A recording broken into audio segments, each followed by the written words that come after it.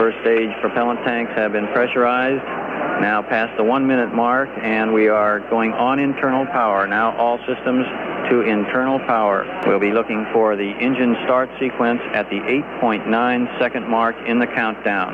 The engines will build up to a thrust of 7.6 million pounds. T-minus 30 seconds. We have a cutoff. We have a cutoff at T-minus 30 seconds. We're standing by at T-minus 30 second mark. We'll bring word to you just as soon as we get it. We have a cutoff at T-minus 30 seconds. T-minus 30 seconds and holding. This is Kennedy Launch Control. This Apollo Saturn Launch Control, we're holding at the 30-second mark. This was an automatic cutoff, cut off by the terminal sequencer. As mentioned, this sequencer initiates various actions. Each action must take place and must be completed before the next one can be initiated. If anything does not get completed in time, there will be an automatic cutoff. This cutoff was automatic, done by the sequencer. We're standing by now to check just what the problem was. Now T-minus 30 seconds and holding. This is Kennedy Launch Control. This Apollo Saturn Launch Control, we're continuing our hold at the T-minus 30-second mark as the launch team assesses our problem. At this time, swing arm number 9 is going back to the 12-degree park position. This is in a position about 15 to 20 feet from the spacecraft. All safing procedures have proceeded normally. We're continuing our hold while we assess the problem at T-minus 30 seconds. This is Kennedy Launch Control. This Apollo Saturn Launch Control, the swing arm number 9 is now back to that retract position at the 12-degree position. Point out that the window we have tonight extends to 1:31 a.m. So we have some time here to assess the problem and then recycle and continue our countdown. We're continuing to hold at the 30-second mark at this time. T-minus 30 seconds and holding. This is Kennedy Launch Control. This Apollo Saturn Launch Control, we're continuing our hold at the 30-second mark. We'll recycle to the T-minus 22-minute mark. The T-minus 22-minute mark is chosen as the recycling point because this is a point where we start the chill down, as was mentioned during that point in the countdown. We start the chill down of the second and third stages to prepare them for the influx of the liquid hydrogen, the cold liquid hydrogen, and the cold liquid oxygen. Continuing to look at the data here to see exactly what happened. There is no indication of ignition. Ignition was scheduled to come at the 8.9 second. We're continuing to evaluate all the data at this time as we hold at the T-minus 30-second mark. This is Kennedy Launch Control. This Apollo Saturn Launch Control, we're continuing to stand by at the T-minus 22-minute mark. We've been given the word here in the firing room now that the count will be resumed at 11 p.m. at T-minus 22 minutes. At this time, there has still not been a resolution to the problem. To reiterate what the problem was, the terminal countdown sequencer failed to give the command to pressurize the third stage liquid oxygen tanks. There are several possible workarounds to this. They're being looked into at this time, and we plan to resume our countdown at the T-minus 22-minute mark at 11 p.m. Now holding at T-minus 22 minutes, this is Kennedy Launch Control.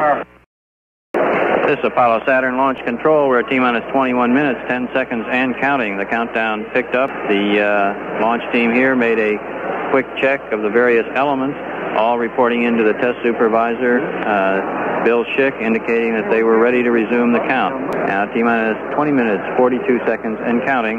This is Kennedy Launch Control.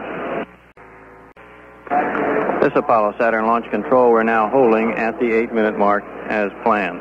The crew feels that they have a workaround to the problem, working around the indication going to the terminal sequencer that the tank has not been pressurized when actually it had been done manually. Now T-minus 8 minutes and holding. This is Kennedy Launch Control. This Apollo Saturn Launch Control, we're continuing to hold at the T-minus 8-minute mark. Meantime, the crew is getting a variety of updates in the spacecraft, updating them on various aspects and the changes to their mission due to this hold period. Also at the Manned Spacecraft Center, they're continuing to update the flight azimuth as they get new times for the launch. Now, continuing our hold at the T-minus 8-minute mark, this is Kennedy Test Control. This is Apollo Saturn Launch Control. We're continuing in our hold period at this time. Test Supervisor Bill Schick just announced here in the firing room that the hold is expected to last approximately 20 more minutes. Countdown continuing in the hold, T-minus 8 minutes in holding. This is Kennedy Launch Control. This is Apollo Saturn Launch Control. We're now resuming the count. T-minus 7 minutes, 54 seconds, and counting. The flight director just ran through his team, a status report from his team at the Mission Control Center. That team all reported they are in a go condition. Now T-minus 7 minutes, 20 seconds, and counting. This is Kennedy Launch Control. All propellants now aboard the second stage, pressurized as we approach the 1 minute mark in the countdown. Mark T-minus 1 minute and counting, now in the final minute of the countdown. And Gene Cernan made that final guidance alignment. That's the last action taken by the crew aboard the space vehicle. 10, 9, 8, 7, ignition sequence started. All engines are started. We have ignition, 2, 1, 0. We have a liftoff. We have a liftoff, and it's lighting up the area. It's just like daylight here at Kennedy Space Center as the Saturn V is moving off the pad. It has now cleared the tower. You're complete. We're in a roll, Bob. Roger, Gino, looking great. Thrust good on all 5 engines. Okay, babe, it's looking good here. Roll is complete. We are pitching. This is Mission Control, Gene Cernan reporting the launch vehicle maneuvering to the proper attitude. Everything looking good at this point. 17 is go. Roger, 17, you're go.